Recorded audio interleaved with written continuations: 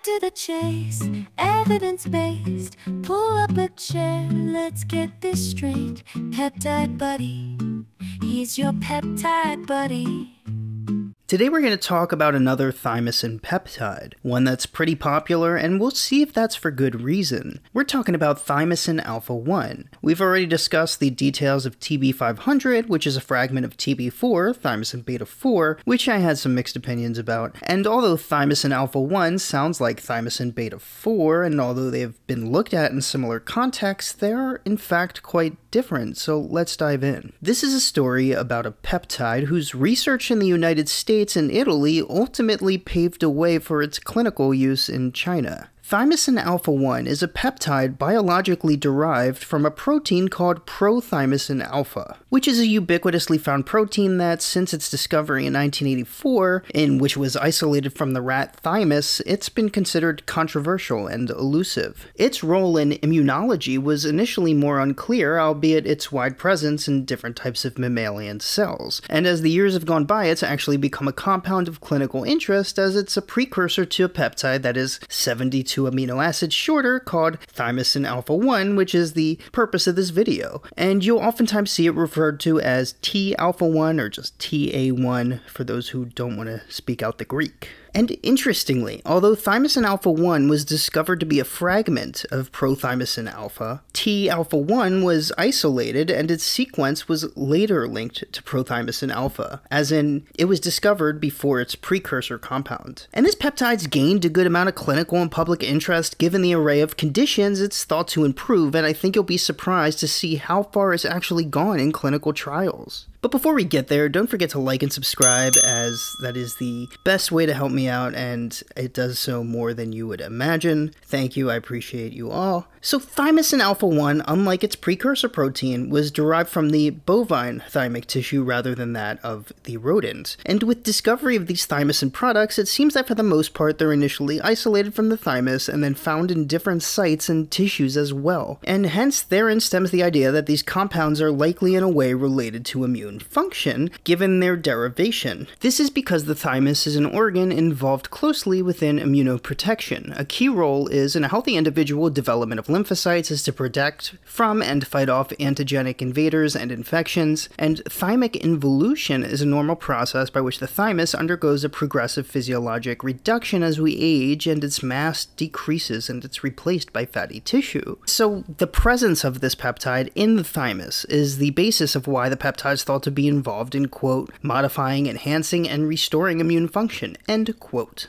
And if we think about the prevalence and severity of dysregulation of immune response, there are so many conditions and illnesses in which this is a common theme, from different chromosomal disorders to cancers, autoimmune conditions, sepsis, and many more. Even the recent viral pandemic exemplifies the impact of immune system dysregulation. The immune response itself is a complex and intricate process involving multiple components. There are two broad categories that fall under what's called adaptive immunity. There's the humoral immune response that primarily focuses on the production of antibodies by B cells which target specific antigens on pathogens. In contrast, the cell-mediated immune response, which involves T cells, is crucial for recognizing and responding to infected or abnormal cells, including through the activation of macrophages that help to eliminate pathogens more broadly. And thymosin alpha-1 is thought to trigger components of the adaptive immune response while increasing presence of cytokines that engage the immune system, and is thought to operate via interaction with types of receptors that are called toll-like receptors. So instead of making this video a 2-hour immunology lesson, which will likely turn into a painfully boring time, let's review the most important of the research, which is hopefully just slightly less boring. First, thymosin alpha-1 has shown that it may be involved in regulation of tumor growth, as in rodent models it appeared to be chemopreventative to lung and breast cancers in mice injected with carcinogens, and it's thought to involve itself with cancerous development via anti-proliferative and antioxidant effects. And this peptide's found a way into a vast amount of clinical data involving disorders of the immune system, cancer, hepatitis, and even as a vaccine adjuvant. And in a study that came out of George Washington University, it seemed to enhance the efficacy of different vaccines in elderly people, which is pretty darn cool. So there was a pathway to clinical research, which we can get into here.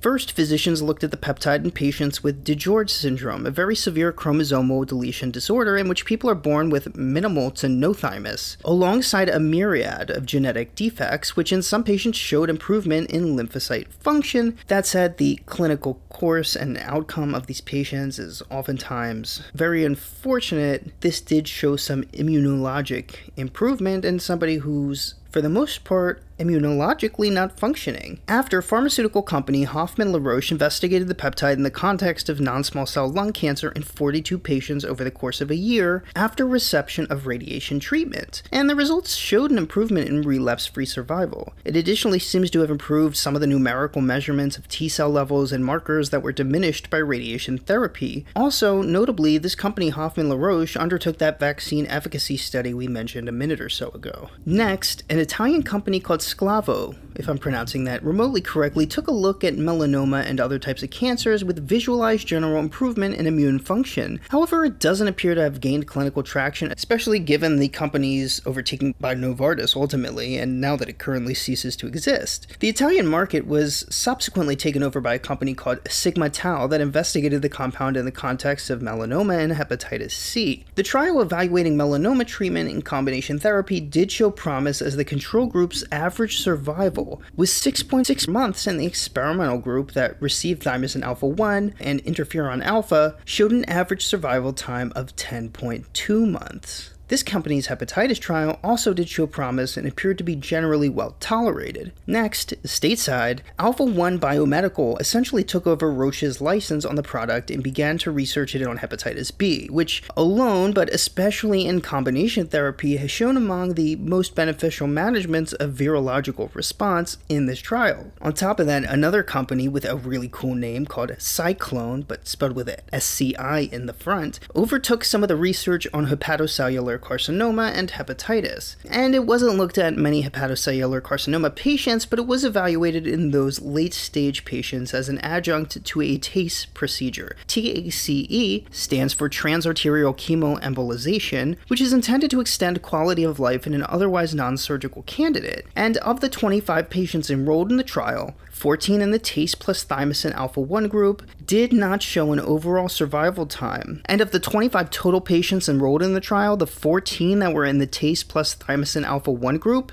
did show an overall survival time approximately double the TACE-only group. And 4 of the 14 in the experimental group became eligible for liver transplant versus the unfortunate 0 in the control group. And given the promising data that's presented itself, the FDA issued an orphan drug approval to Thymosin, branded as Zadaxin, for treatment of malignant melanoma, chronic active hepatitis B, and DiGeorge anomaly with immune defects, as well as in hepatocellular carcinoma. Now, Zadaxin is synthetic Thymosin Alpha-1. Now, its approval as an orphan drug means that it was indicated for management of rare conditions, such as the ones we listed, particularly conditions that affect less than 200,000 people in the United States. And Zadaxin is the name of the product that was developed by Cyclone, cool name, Pharmaceuticals, which, as should be clarified, is a US-based company with a focus in China, hence why when you go on cyclone.com, it'll be in entirely not English. Now, other relevant findings include a possible contribution to lower causes of mortality and sepsis, postulations about benefit in autoimmune conditions like psoriatic arthritis, and an augmentation of immunity in patients with HIV.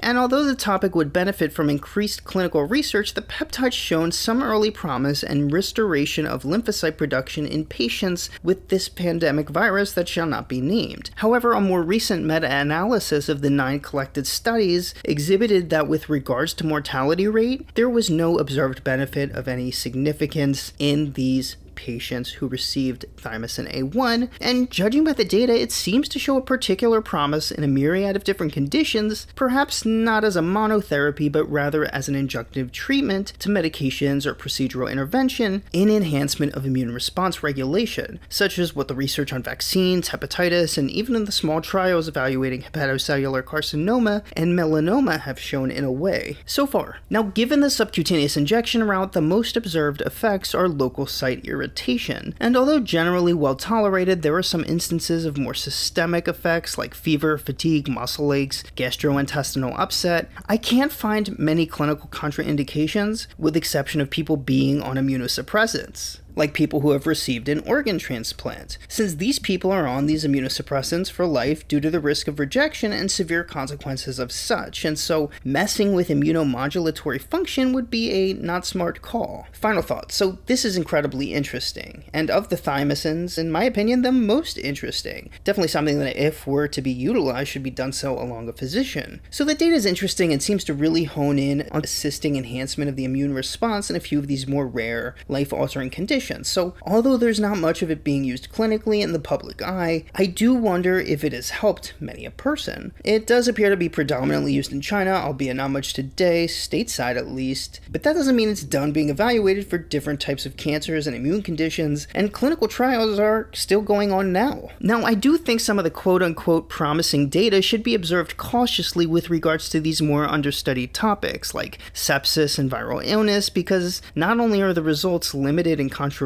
but in an otherwise healthy person, a revved up immune response in a regulated manner is healthy. All these studies were done on people who are very, very ill, and oftentimes when that immune response becomes dysregulated, it is for an underlying reason that doctors can help treat, not to mention that attempting to take your own intricate immunology into your own hands, when we don't really know how this peptide even operates mechanistically, it is worth some caution. That said, thank you for watching. I hope you enjoyed this video and you're still awake for the conclusion. Don't forget to like and subscribe if you did. If you didn't, dislike. You can still subscribe if you want. I won't hate you. And if you're looking for a way to further support the channel, the link to the Patreon that has more videos and topics of conversation will be in the description as well. Have a great day. Take care. Cut to the chase, evidence-based. Pull up a chair, let's get this straight. Peptide buddy, he's your peptide buddy.